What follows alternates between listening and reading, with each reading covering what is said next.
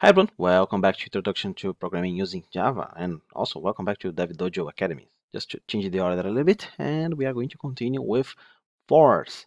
Since we know a little bit how it works, I think it's time for us to increase the complexity.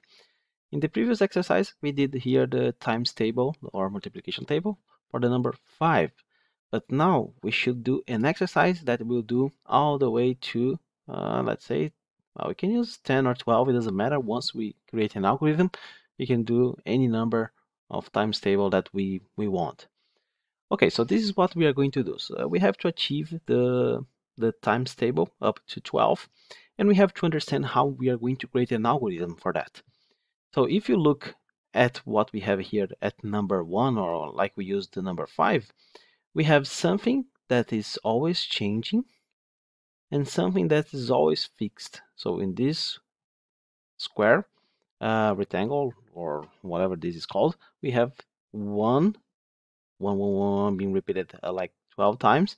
And here we have 2, 2, 2, and so on. So basically, we have to fix one number, then we have to iterate over it 12 times, and then we have to move on, and then we have to repeat the process of holding the number and then iterating over again 12 times. How can we achieve that? Let's create here then another exercise. Java class exercise for 0, 3. Then again, PSVM. So I don't need to input any data, so we can start directly with 4.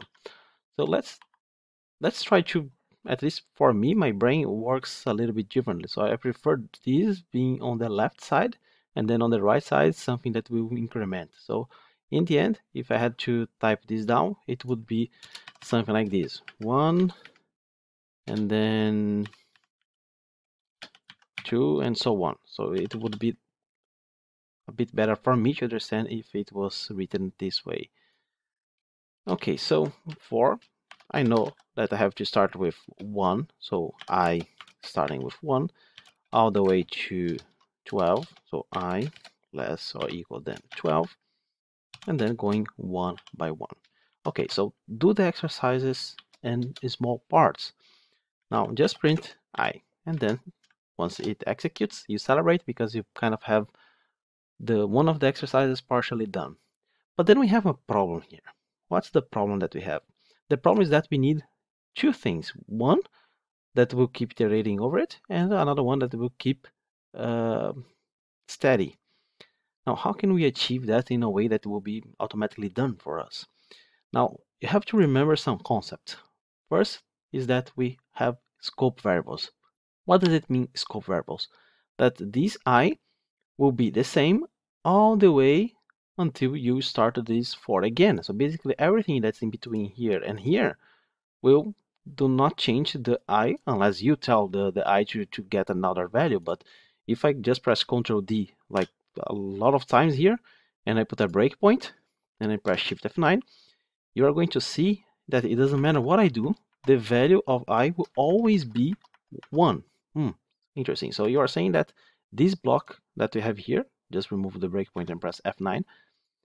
So this block that we have here, the I will be fixed until it comes back again to line number 5.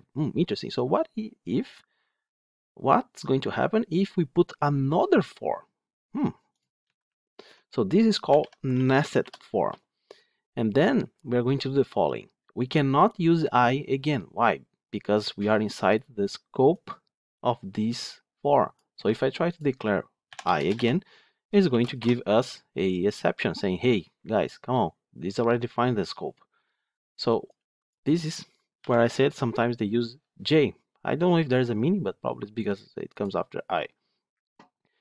And then we do the same.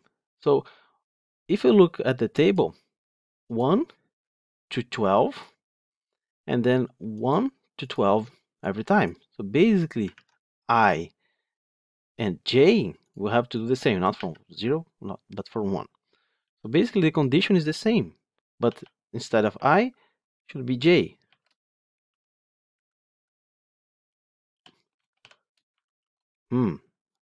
Now, this is getting a little bit complicated, so let's try to understand what's happening here. First, You put I here, and then let's print J down below. And let's execute just to see how it works.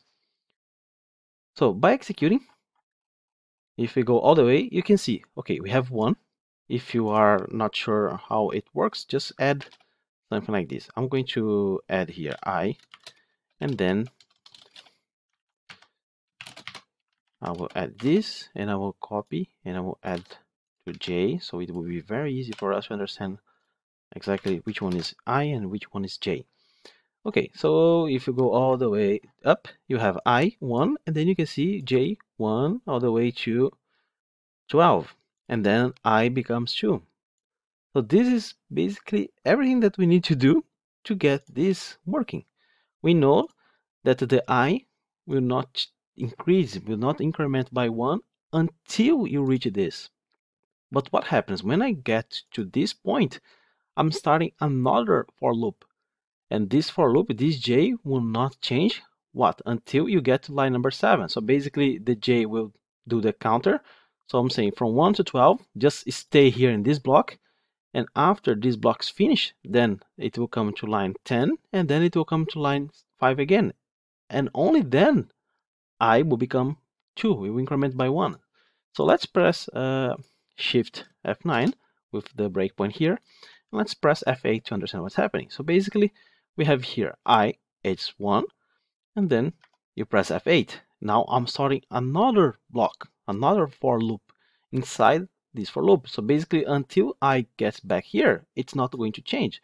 But J is the same thing. It's going to change only when you get here to this for loop. Basically, I will be stuck here until I comes back. So I'll press F8, you see I is 1, J is 1, and it will keep going. You see, it will not get out until it get this condition evaluated to false. So F8, F8, F8, F8, and then it will come back. Okay, now it finished. This J technically died, and then you see we don't have any variable here because the scope of this J finished right here, and now we are within this scope. So if I press F8 again, now we are at 2. I has 2 in memory, and then the J will start all over again, all the way from 1 to 12. So basically this will keep repeating 12 times for I, and for each time we are going to go over the J 12 times. So you can just remove this breakpoint, press F9, and now what we have to do, maybe just print this a little bit better like we have here. So how can we do that? Basically, we can come here. Remember, you have always access to variables that has a broader scope. In this case, from my J, from the for loop where I have J, I have access to I.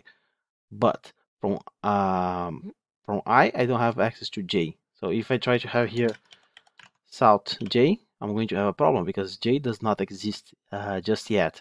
And if I try to use below, I also have the problem because J died after this for finished completely. Okay, so what are we going to do here? I'm going to add here I x j. It's equal to I x j. Not x like this, x like this. Control Alt L. Now Control Shift F10. And there you go. So well, it didn't look pretty good. So let's just fix this a little bit. Let's just have the numbers. Now let's keep like this. It will not look very, very pretty, but so we have here. Yeah, and let's remove this I, but we need to make this a string. That's why I'm attaching here the I, and then I'm going to attach here the X, and then plus. Maybe I don't have to do this one. Let's see, like this. Control Shell, Control Shift F10. Oops, we're missing here the plus sign, and then here the equals. Wait. Open, close, and then this one. There you go. Remove this plus from here, and then make this.